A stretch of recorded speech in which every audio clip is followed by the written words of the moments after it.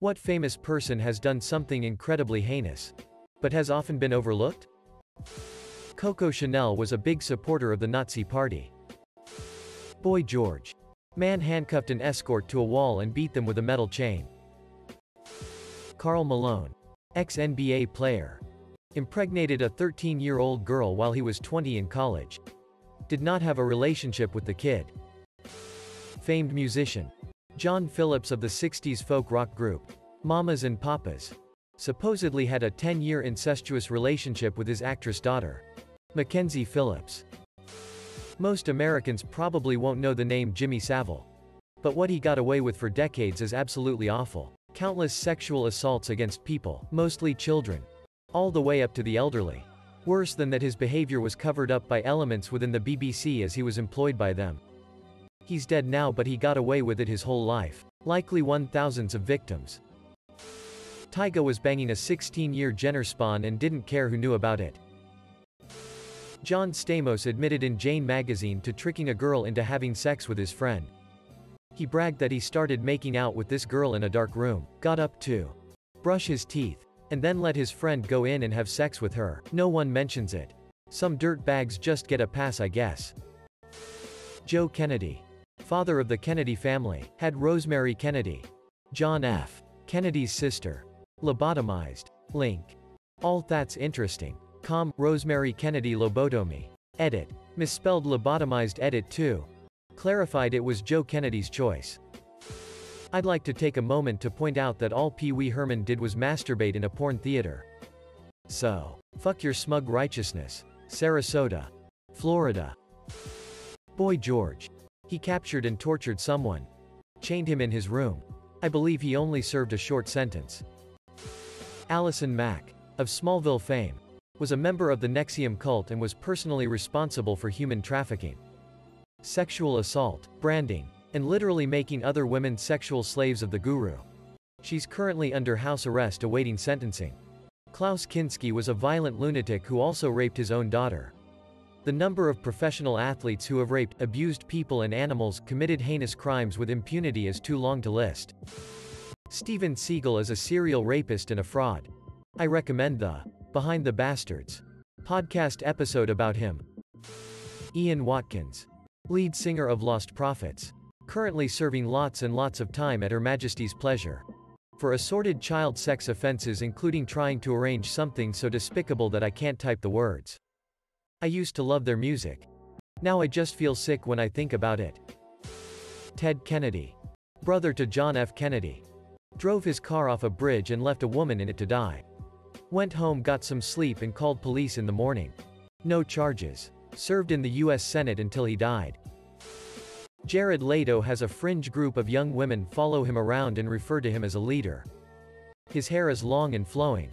Wears some long white smocks. Something is brewing with that. I don't know how overlooked this is. But Kevin Spacey and the fact that 4 witnesses have died who were supposed to testify against him in his sexual assault case. That's just shady. Steve Jobs denied his own daughter for years. Jimmy Savile. He got away with raping kids his whole life and everything only came out once he died. Got an OB as well whilst he was alive. All whilst abusing kids. Steven Tyler got custody of his 14-year-old girlfriend so she could go on tour with Aerosmith and be together. Her parents consented. People are still playing Chris Brown on mainstream radio like he didn't try to kill Rihanna. I really don't understand how Andy Dick hasn't been cancelled, Me Too'd.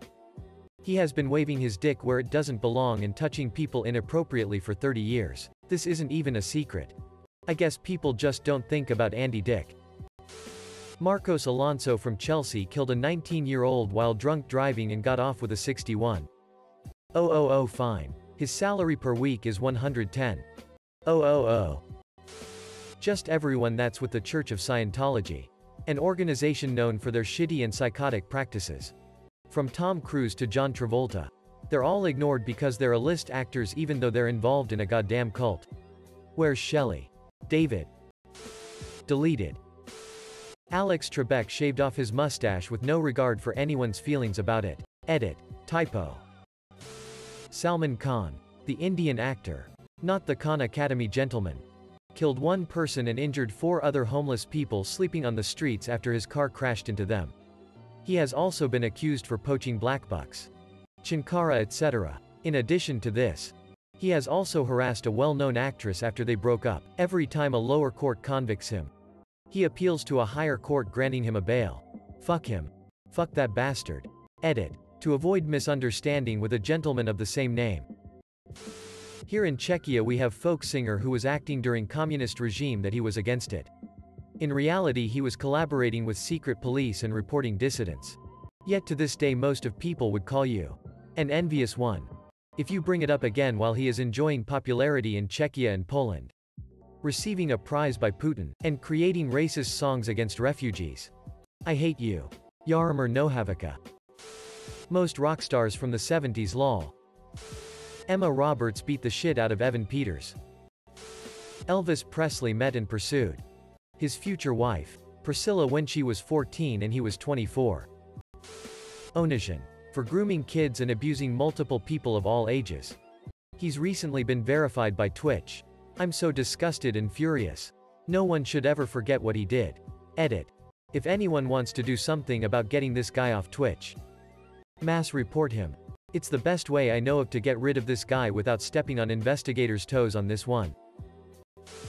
Jimmy Page, Led Zeppelin's guitarist, had a 14-year-old girlfriend and he knew exactly what he was doing.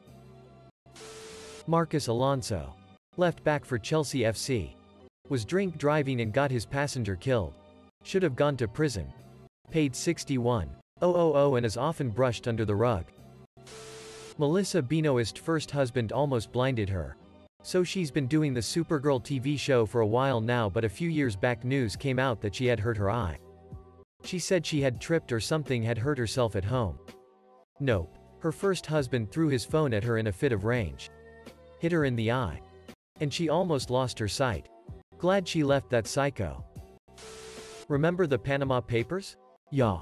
They are still doing it. Literally anything Chris Brown has ever done fits here. You always hear about Pancho Villa, but hardly ever about his right-hand man, Rodolfo Fierro.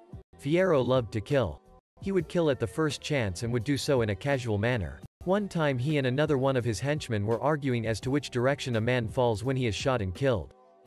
They argued, Fierro that the man would fall face first, the henchman that he would fall backward, until all of a sudden Fierro took out his gun and fatally shot a passerby in broad daylight.